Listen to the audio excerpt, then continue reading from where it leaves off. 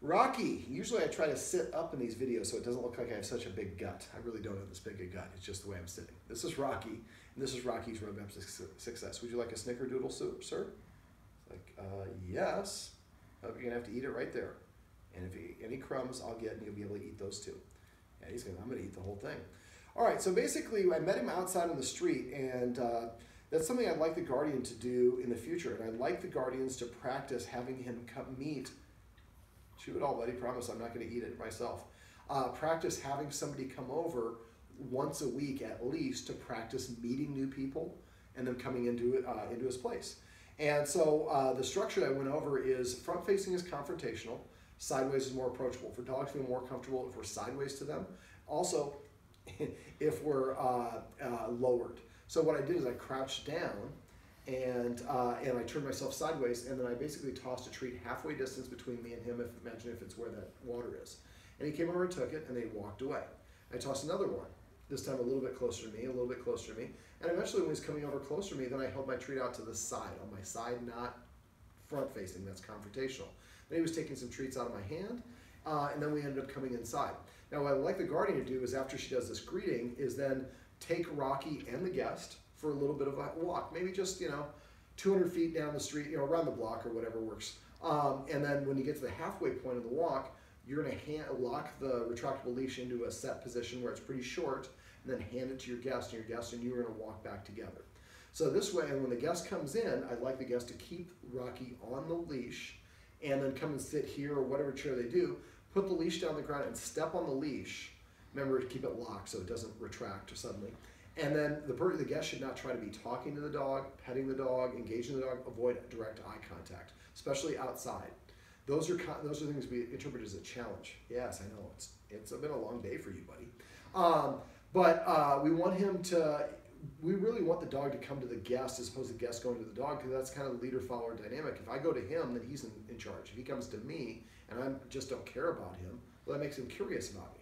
And then he wants to come to me, and if he's approaching me, then he's doing it on his own volition, which makes him feel more empowered. And then he's also coming to me, which makes him a little bit humble. And then when he does come to me, I give him all these great treats, so it creates a positive association. Yeah, you got a little indigestion for those snickerdoodles.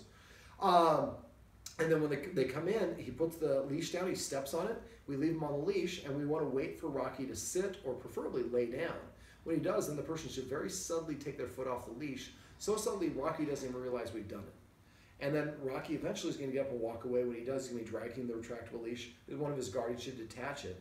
But now we helped him achieve a calm and balanced frame of mind. We met him outside where there's a lot more distractions. It's also more open, so the dog feels less trapped. We went for a walk. Dogs get over things by literally moving forward. We met through a bunch of treats, and we met outside with those distractions. And we came inside, and the guardian, the whole time, this person not trying to touch me, not looking at me, ignoring me, not trying to talk to me. Then I'm sort of more and more interested in him because he's dropping treats like it's raining Benjamins. And after a while, he's like, well, I kind of like when people come over. I get treats, I get a walk, I get attention, and I get the attention when I want the attention, not when the humans do. A lot of humans come up and we want to pet the dog to show you I'm a good person. I'm going to talk to you and baby talk, do all these things. If the dog's in a petrified or worked up state of mind, that's only going to reinforce it. So what we want him to do is learn to practice being calm around new people, and also learn that there's nothing wrong with new people coming around. Now, part of the reason he does this is basically when I first started the session, he gets walked a lot because he has to walk to do his business. We're in an apartment, but he probably is a little under-exercised. Smaller dogs are twitchier. They need not a marathon walk. The Guardian probably would be better served, instead of doing the longer walk that she does now, to do maybe 3 or 4 15-minute walks rather than a 2-mile walk. And just dogs kind of burn energy, and then they sleep and recharge, and they burn energy and sleep and recharge. So it'd be better if we could take them for a little bit of a longer walk in the morning, maybe 20 minutes, 30 minutes in the morning. We come home midday, or next time we come home, take them for a 15-minute walk, and then maybe take him for another 2 10-minute walks or whatever it is.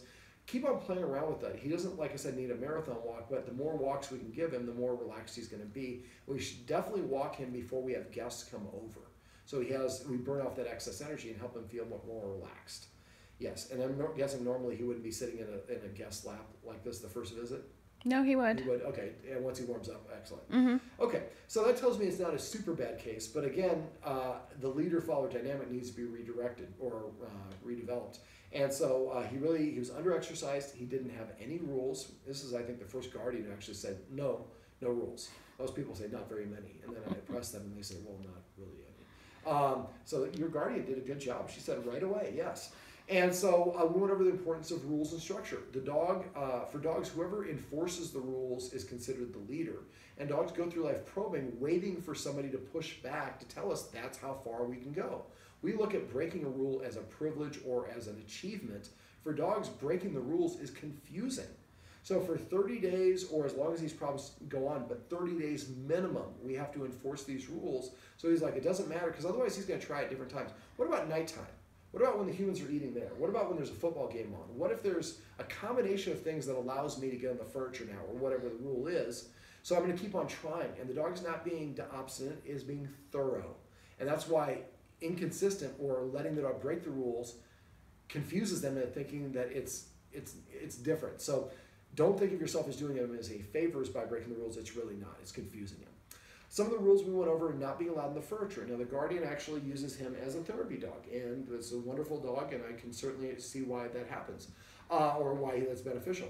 But he doesn't have to always be on the furniture for it to cuddle. So I'd say maybe go buy a couple more pillows, make a nice pillow floor at the floor. You kind of like it because you're actually facing the TV instead of sideways. It's kind of comfortable.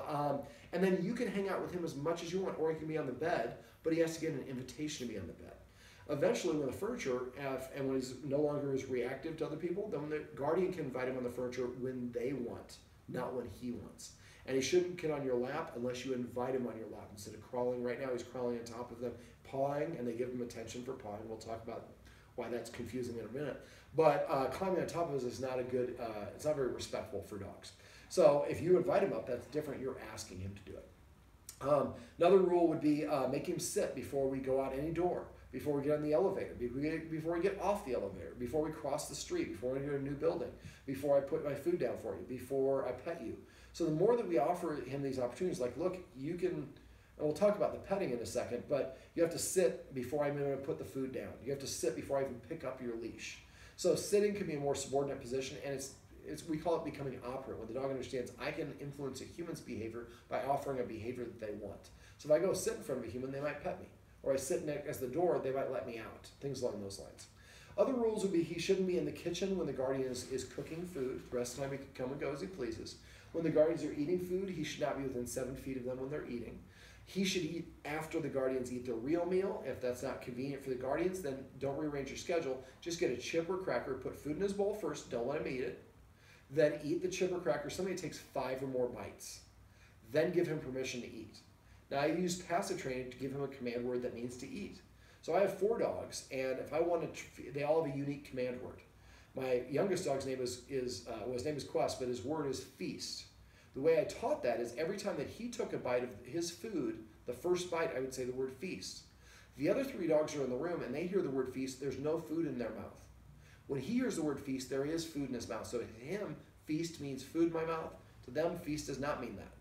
So I have a unique command word for each dog, and I can yell from another room, feast, and he goes and eats. So come up with a word. You could say sushi, your favorite restaurant, whatever you want. You could say food or eat, but try to come up with some funny command words, because dogs can read human facial expressions. This family, because he's been a little bit reactive, there's some tension. So if we come up with funny command words, maybe we say we don't like Putin.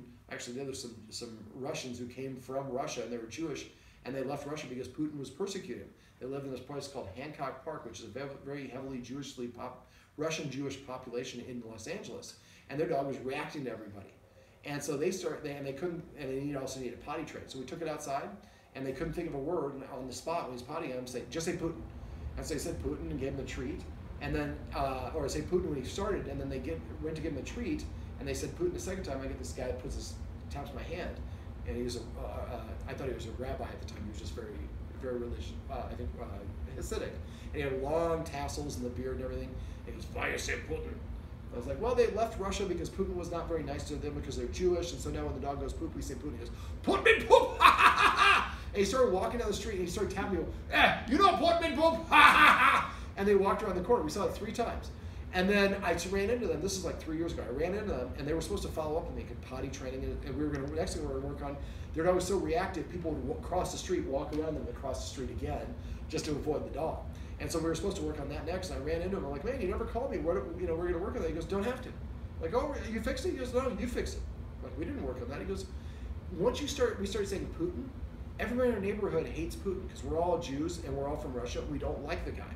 So every time we're out pottying, they hear us say Putin. They come up and ask us, and we tell them that story. And the laughter has translated to the dog. When people come, they're not violators. They're jovial. They make my guardians feel nice and relaxed. And so now the dog doesn't react anymore.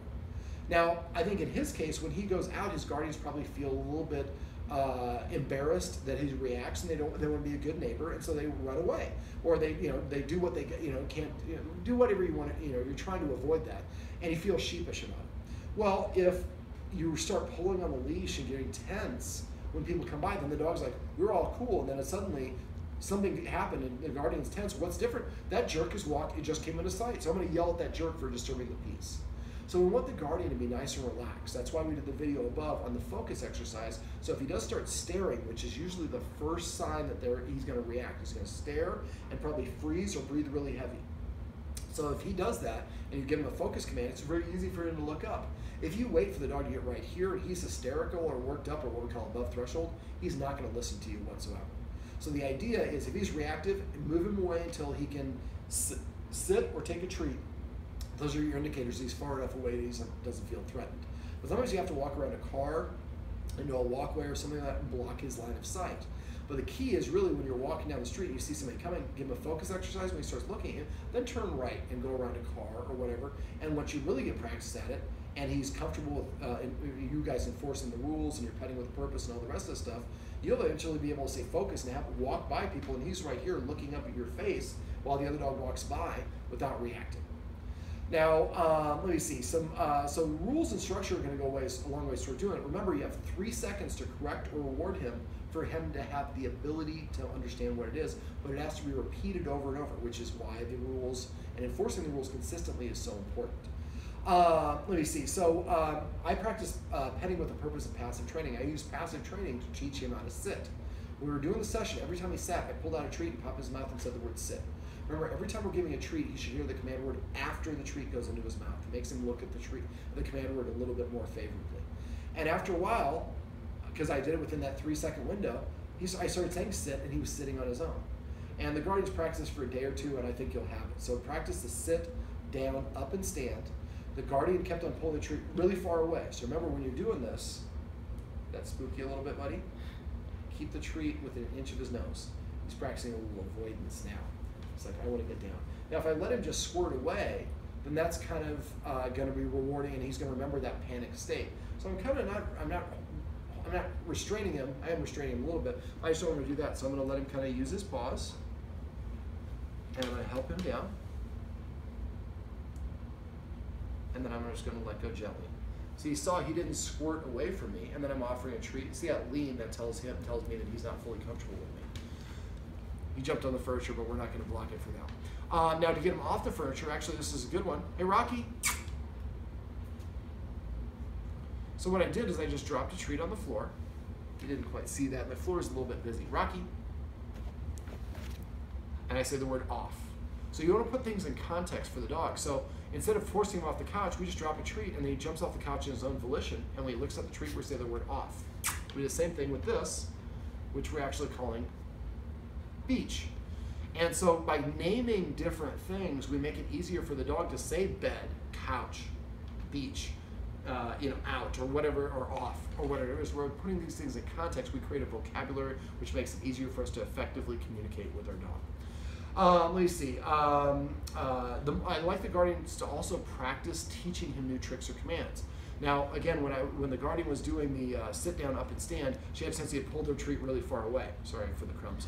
But basically, we want to keep that treat within an inch of his nose. So if you go like this way and he stops tracking it, go back and literally touch his nose if you have to re-engage. I like using Tricky Trainer chicken liver flavored treats because the smell of the treat is everything to a dog. And those have a really strong aroma. A lot of people use cookies, but they don't have anywhere near as strong aroma. I'm using the Snickerdoodles. These things actually have a lot of spices, so they do have a taste to them. Let's see if we can do that again. Rocky.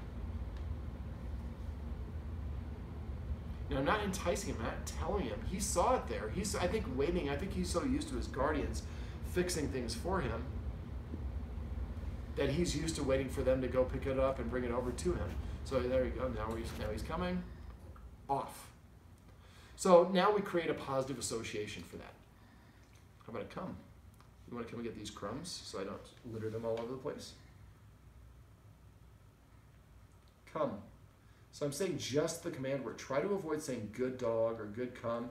Just the word come, just the word sit, just the word crash. And come up with a list of the command words, all the official commands. Instead of saying come here, over here, here boy, dog's name, whistle, dog's nickname, that's way too many things for him to remember. So if we have a command list, we always say come or here. We always say sit or crash or whatever these things are. It makes it easier for him to perform because he doesn't have to listen for as many words as we say. Now the guardian was a little bit, I asked how she was feeling towards the end of the session. She goes, well, I feel good about the sit and all this stuff, but what about if we meet people on walks and all that? These things are all a relation. There's several factors involved. He didn't know any commands before I got here, really than kind of a wait. He was able to tell his guardians whenever to pet him, and they listened to him, so clearly he's in charge of the humans. But the humans don't always listen to him when he warns them not to go out without his permission or on a walk. He tells them, don't walk towards that border collie, and they walk right towards that border collie. That stresses him out. He has cortisol in his blood, which makes him not the stress hormone, so he's not going to be performing as well. And he's used to climbing up on top of his guardian like as she is on a nursery ride. Now, he does help her as a therapy dog. He just photobombed, that was his nose. But it's not healthy for him to do, in some situations, it's not always healthy. A balanced dog, it's okay. But in his case, he's just confused upside down as to, am I in charge of them or are they in charge of me? And so we need to communicate and effectively help him understand that we are in charge of him through our actions, by enforcing rules consistently, by petting with a purpose. Passive training is, I started talking about earlier, let me finish both of those. Passive training is waiting for the dog to organically offer a behavior that we want without any influence from us whatsoever. So if Rocky were to walk over to me, I'd pet him and say, come. I'm petting him within that 3-second window, and I'm saying the command word. If I have a treat, I can pop the treat in his mouth, but a reward, affection is just as good. Right now, he's pawing at his guardian. And that's what we would use petting with a purpose for, which we're going to talk about in a sec. So passive training, every time he comes to you, pet him and say come. Every time he lays down, pet him and say crash. Every time he sits, pet him and say sit. If he's laying down, he sits up, pet him and say the up command. Every time he stands, pet him and say stand. All the toys that you have, he brings you that toy. You should name each toy so you have a vocabulary for those as well. It's just rewarding desired behaviors. For dogs, any attention from the human is validating. Most dogs are trained to misbehave because the quickest way to get our attention is break a rule or do something we don't like. I'm going to steal some underwear. I'm going to chew your shoes. I'm going to bark or whatever it is. And then the dog continues doing those things. Well, so now we're going to reward him and start going out of our way to give him attention. Every time he does desired actions, behaviors, he will start emulating those. Now that he knows to sit, and once he gets better at it, the guardian, if he's pawing at her like he was just doing a minute ago, she could tell him to sit. So when he tells her what to do, nothing happens. When she tells him what to do and he does it, he gets rewarded. He now has a motivation to sit and listen to her. When he does, try to pet him under his nose and under his chin and say just the command word for sit, nothing else. If he's always sitting, ask him to come and lay down or sit over here or shake. I wouldn't usually recommend shake, but he just has to do something to change his state. After a while, he will start coming in front of you and prepaying for attention. Now, we are in an apartment, we're downtown Omaha, and he, thinking he's a security dog, one of his problems is he barks a lot when there's knocks at the door. So I asked the guardian if they have to spell W-A-L-K. She said sometimes. Well, same sort of thing for walk and for knocks at the door. I would say walk 100 times a day when we're not going for a walk to break the association. Same thing for the knock. First time I did this, he barked about 28 times. This is about 5 or 6, 7, 8. Laid down and gave us a half one. Crash. So if we practice knocking on the wall and nobody comes to the door, we break that association. If we say the word walk and then don't get the leash and go out there, we break that association. So we create a situation where we knock, 4, and he laid down right away. You'll see him calming himself down faster and faster. So practice doing that. Also leashing him up. If you're walking to where the leash is, as soon as he walks in front of you, he's taking the leadership position. So stop, turn around, and go sit down. Don't say correct him. Don't say anything. As soon as you take over, I lose interest. You might have to go back and forth over and over again. Eventually, he'll walk behind you the whole way you go over there. And then when you get to where the leash is, tell him to sit and start reaching for it. You won't even get a couple inches, and he'll get up. Stop, tell him to sit, or go sit back down on the couch. And eventually you'll be able to go through, at first it's here, then it's here, then it's here, then it's here, and eventually you can pick up the leash. And then, but he just has to stay seated the whole time, and then you attach the leash. And by the time you go for a walk, his energy is calm and balanced. If you like attach the leash and then you get him on a walk, he's all over the place. He's a madman. It's gonna be hard for him to listen to you. Also look for ways to delay gratification. When the guardians come home, he is kenneled. Well, go and open the kennel door and stop and step your feet on front and block him from exiting. Or somebody will use a tennis racket for a little dog like him. Wait for him to sit. As soon as he sits, take a step back and invite him out and say, come. After a while, he'll start sitting right away. It'll take enough repetition, but eventually he's, oh, so when I sit, I get out? Cool, I'll just sit right away. Then we go to the next step. We make it even more challenging. Now you have to lay down.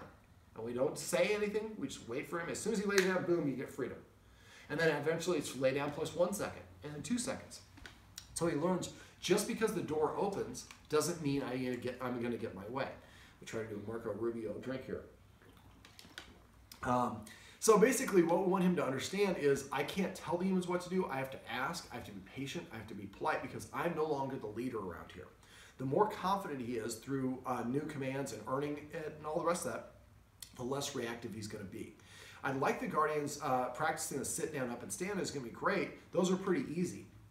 I'd like them to go to YouTube and find some videos on how to teach your dog to balance a treat on his nose, or crawl, or sit pretty and beg, or roll over, or play dead. Fun, easy ones that you can achieve pretty quickly. And the guardians, there's 2 guardians in his life. I'd like them to take turns. One guardian, excuse me, teaches him one thing and then on Sunday, and then all week long we practice play dead. Then the next guardian, the next week, teaches him how to roll over, and then all week long we practice that one. We keep doing this over, maybe each guardian trades off. At the end of 2 months, he now has 8 new commands, plus sit down, up, and stand. So now he has over the average of 10 commands that most dogs in the United States have. Sorry, I got a frog in my throat. But the more confidence, the more skills that he has, the more confident he's going to be, the less reactive he's going to be. We're trying to tackle these problems on a whole bunch of different angles simultaneously. Practice the leashing thing when you're not planning on taking him for a walk. So now, right now, guaranteed the leash comes on, we're going outside. Well, now it goes on every 3 times for every 1 time we go outside, so it's only 25% of the time. Now I'm going to be 25%, excuse me, 75% less excited when we're going to go for a walk. And just like humans, if he's not hysterical, it's going to be easier for him to understand. Man, I got something in my throat. I cannot get rid of it. So we're going to end this video. This is Rocky's Roadmap to Success. Remember, everything you do trains your dog. Only sometimes you mean it.